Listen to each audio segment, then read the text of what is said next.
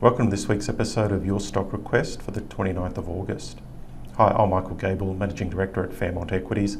Your Stock Request is the weekly video where I take your requests and analyse the share price charts. So this week we have the Global X Copper Miners ETF, Perenti, Develop Global, Endeavour Group and Regis Resources. So if you have a request, please send it through. Make sure you've signed up to the free newsletter, but my best recommendations come out on Tuesday in the Dynamic Investor Report, so make sure you're getting that report. But if you do enjoy these videos, I'd love you to share them on social media or even leave us a review.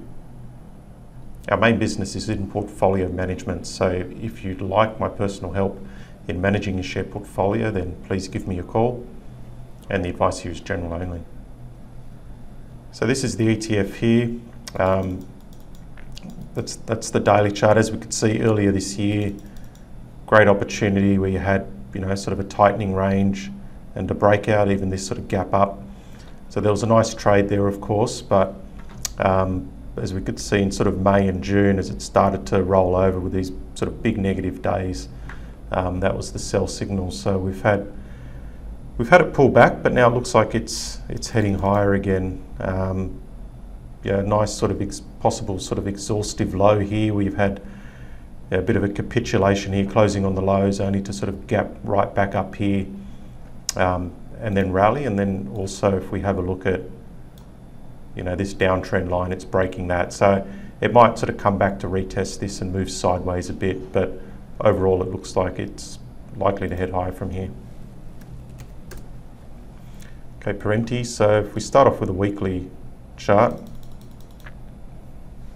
as we could see, sort of long term, not really anything to get excited about, sliding lower, but sort of looking at it a little bit more shorter term, we seem to have this sort of sideways consolidation here. So after bouncing off the low, sideways consolidation, but it does give us some sort of obvious sort of boundaries here on the upper side and lower side. So in other words, resistance here, if it breaks above that, that would be the buy, and support, if it breaks support, that would be your sell. DVP, again, if we have a look at a weekly chart, sort of nothing special, just a bit of a sort of slide here since that peak last year. Shorter term, initial bounce off the lows earlier in the year, and then it sort of slid all the way back. So shorter term, it is sort of bouncing off that prior low, not in a massively convincing way. At the moment, it looks like it's sort of hitting a bit of sort of resistance here. If you can draw a bit of a trend line resistance, but also we could see that around here near 250 is a bit of a resistance level as well. So it really needs to sort of break these lines until the overall picture is looking better.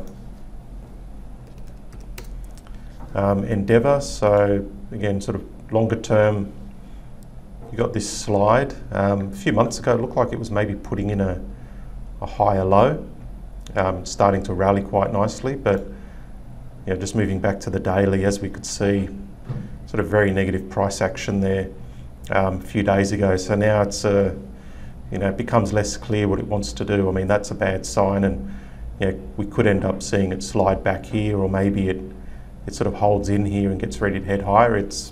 Because of that move, it's become a bit less clear, to be honest, what it wants to do at the moment. And Regis Resources, so look, it has been underperforming the other gold stocks. So we could see in terms of what it's done this year, it's peaked in April, and the gold price has headed higher and this has headed lower. But if we move to this weekly chart, you can see a nice, just zoom in a bit more, nice bullish engulfing candle here last week. So sort of potential reversal here, and it's been holding up. So potentially it's reversing at this low, likely to head higher.